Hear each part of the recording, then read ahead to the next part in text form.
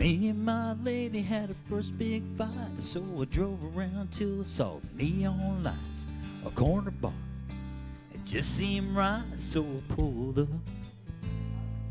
But not a soul around but the old barkeep down at the end looking half asleep. But he walked up, he said, "What'll it be?" I said, "The good stuff." He didn't reach around for the whiskey, he didn't pour me a beer. His blue eyes kinda went misty. He said, "You can't find that here, 'cause it's the first long kiss on the second date. Mama's all worried when you get home late and dropping the ring in the spaghetti plate, 'cause your hands were shaking so much. And it's the way that she looks with her rice in her hair, eating burnt supper the whole first year and asking for seconds to keep her from tearing up. Yeah, man, that's the good stuff."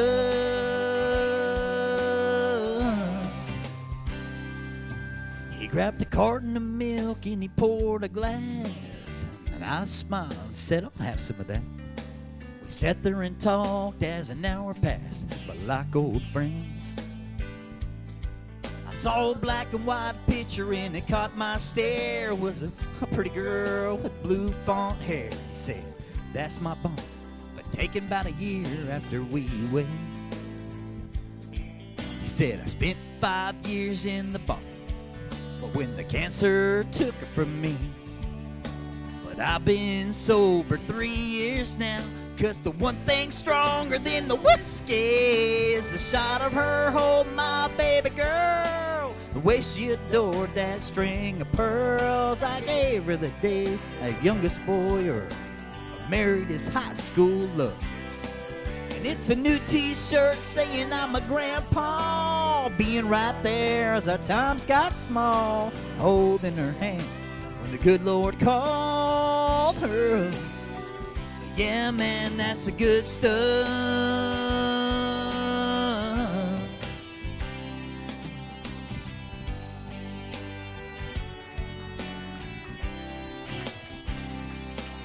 He said, "When you get home, she'll start to cry. When she says I'm sorry, say so am I. And look into those eyes so deep in love. Drink it up. That's the good stuff.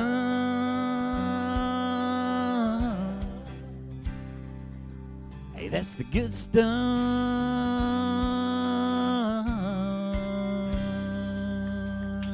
Woo!